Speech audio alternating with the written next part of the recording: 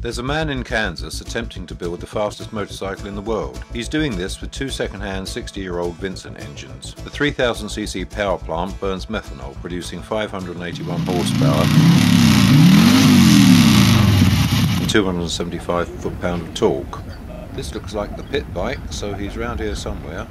And here it is, Vincent Streamliner, vintage blown fuel. Switch is on, Iron Man! Yep.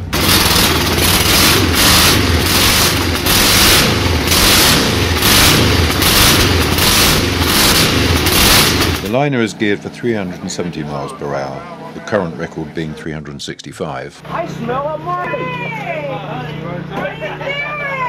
You do the cylinder head nuts to 45 foot-pounds, and the ones on top are 40. When you're going down sideways this way, because this will spin as fast as you leave tire when it turns up. That's the same diameter, right? I'm counting 1,001, 1,002, 1,003. I'm not counting. Good for you. We've passed inspection, we can go to the start. We can drop the lid on it. Let's see what it says. It says there is not much CO2. Your AMA, you have to come back to impound, check in there, then go back to the But it's a brilliant tow car with a huge V8 and that hugely heavy car.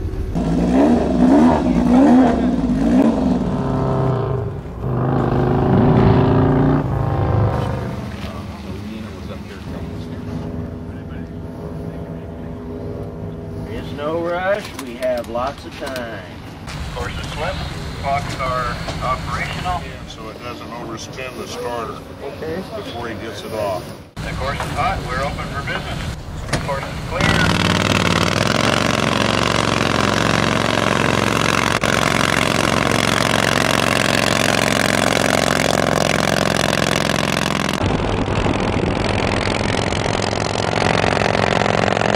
260 and into third gear, but something's wrong.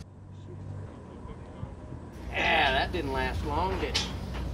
The primary chain has snapped, wrapped itself around the sprocket and piled up against the crankcase, putting a crack right through it. We'll be here next year, I know we will. But it's not over yet. Max has been asked to attend the 2010 Mike Cook meet, to which only the fastest of the fast are invited. Johnny's not pissed at you, he's still shaking your hand after you broke his bike. He got a 45 in my pocket. Oh. You didn't see that. Reach!